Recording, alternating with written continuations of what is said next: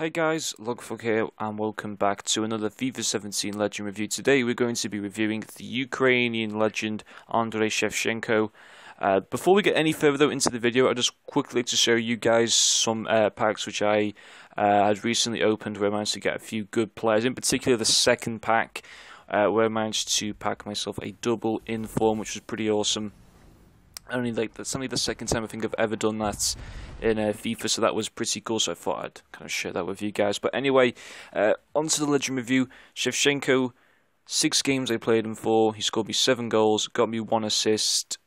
Fantastic legend to use. I really did enjoy him. Some of the key stats on his card include his 84 pace, his 87 shooting, along with his 84 dribbling. And in terms of in-game stats, the 3 stats which stood out for me were the 89 shot power, his 93 kick, which would stand out to a lot of people. It doesn't really stand out to me too much because I don't really know how to take free kicks. And also his 88 finishing, along with 3-star skill moves and 4-star weak foots. 3-star skill moves isn't a problem for me. I know it is a problem for some people who like to do skill moves, but not for me. And I believe I used him along with the Hunter card, which increased his shooting and pace considerably. But into the highlights now. So fun to use. His finishing was often shown. He'd be able to place the ball in very well into the back of the net.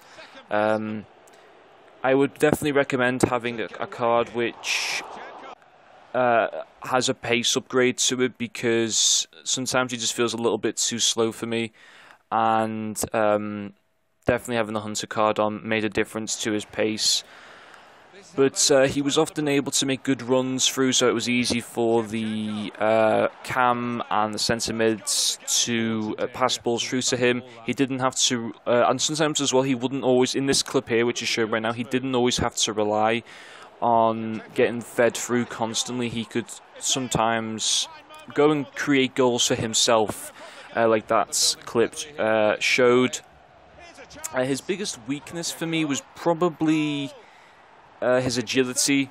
I can't remember what his agility was on the card, but that was probably his biggest weakness. He felt occasionally a little bit sluggish to use, and I'm not a fan of that, and I know a lot of other people aren't.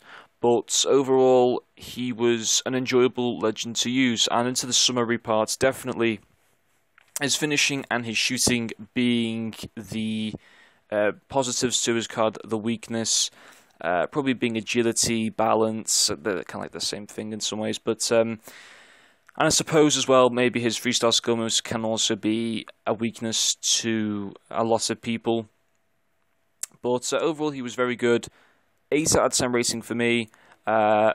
If you've got the coins, he's worth a go, especially now since, even though it's technically not Black Friday, it is Black Friday for the gamers, like for the whole week.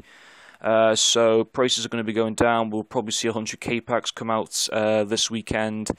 So yeah, he's kind of already gone down to about 390k. So it's more coins lost for me. But hopefully the sale of Ericsson should be able to bring my funds back up a little bit. If you want to request any legends, put them down in the comment section below. Although there is a list, some people have requested it. Someone requested Van der Sar, someone requested Stoichkov. Luis Hernandez has also been requested, and I believe Littman was also requested. So they will all be done eventually. It's just me trying to get round to doing them, and as well, I don't really know when I'll do my next legend review. Or maybe it'll be like not for another 10 days, because I don't want to lose a lot of coins through the market crash, which is kind of taking place at the moment. But anyways, thanks guys for watching this video, and I'll see you guys later.